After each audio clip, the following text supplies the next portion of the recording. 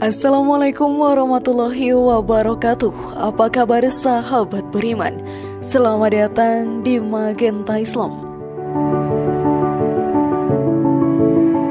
Menyikat gigi merupakan salah satu kegiatan sunnah dalam Islam.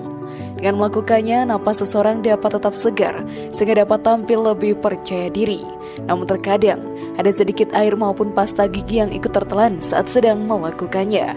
Hal ini mungkin tidak akan menjadi masalah jika dilakukan di hari-hari biasa.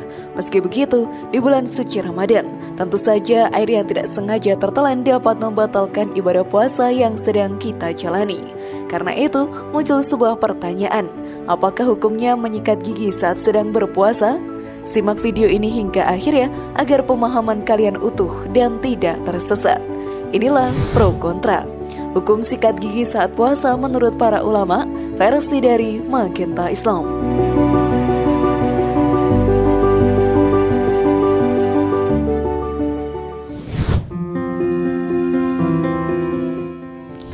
Menyikat gigi membuat puasa batal.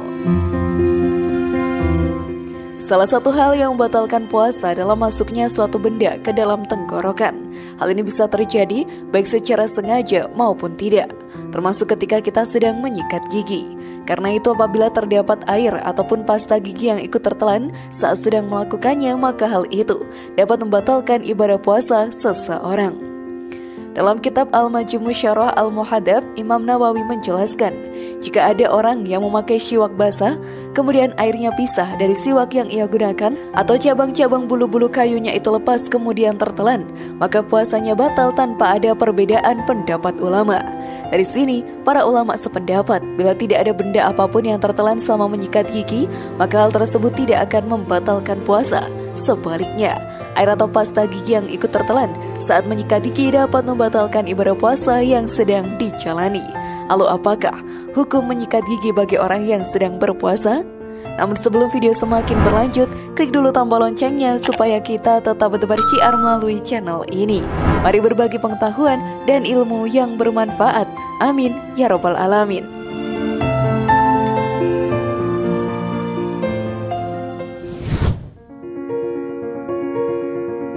Hukum menyikat gigi saat berpuasa. Terdapat beda pendapat di antara para ulama mengenai hukum menyikat gigi yang dimaksud. Salah satu pendapat yang menyatakan bahwa menyikat gigi di bulan puasa merupakan sunnah. Hal ini pun didasarkan pada salah satu hadis riwayat Bukhari dan Muslim, di mana Rasulullah SAW bersabda, "Andaikan tidak memberatkan, aku akan mewajibkan siwak atau membersihkan gigi kepada umatku." Selain itu, hal ini pun diperkuat oleh sebuah hadis riwayat Tirmizi yang menyebutkan bahwa Amir bin Rabi'ah pernah melihat Rasulullah SAW bersiwak ketika berpuasa. Adapun pendapat lain menyebutkan bahwa menyikat gigi di bulan puasa adalah hal yang makruh untuk dilakukan, sebab bagaimanapun bau nafas orang yang berpuasa merupakan hal yang bernilai di sisi Allah Ta'ala. Hal ini pun didasarkan pada sabda Rasul dalam hadis riwayat Bukhari dan Muslim bahwasanya bau mulut orang yang puasa itu lebih wangi di sisi Allah Subhanahu wa Ta'ala dibanding aroma parfum kasturi. Selain itu, Ketua MUI bidang dakwah dan ukhuwah Khalil Nafis menjelaskan bahwa menyikat gigi saat berpuasa boleh dilakukan sebelum waktu duhur, namun menjadi makruh bila dilakukan setelah lepas waktu duhur. Sebab menyikat gigi setelah duhur justru akan menggugurkan aroma mulut orang yang berpuasa. Meski terdapat perbedaan pendapat, ulama sepakat bahwa menyikat gigi di bulan puasa bukanlah hal yang haram untuk dilakukan, sama tidak ada air ataupun pasta gigi yang tertelan saat melakukannya.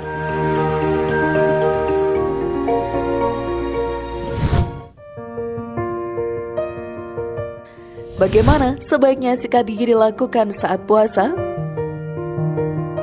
Sahabat beriman, untuk menghindari batalnya puasa karena adanya air ataupun pasta gigi yang tertelan, maka disarankan untuk melakukan kegiatan ini selepas waktu sahur dan sebelum azan subuh berkumandang. Selain dapat terhindar dari batalnya puasa, hal ini juga dapat membuat sisa-sisa makanan tidak menyangkut di sela gigi dan tertelan secara tidak sengaja di siang hari.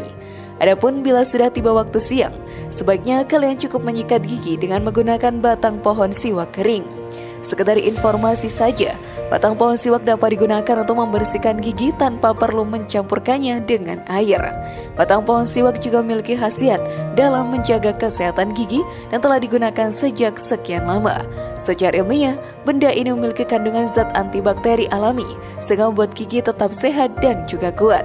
Keutamaan bersiwak juga disampaikan Rasulullah SAW dalam salah satu hadis riwayat Abu Daud dan Al-Hakim, di mana Rasulullah SAW bersabda, "Salat yang didirikan setelah bersiwak lebih baik nilainya 75 kali lipat daripada salat yang dilakukan tanpa diawali dengan bersiwak."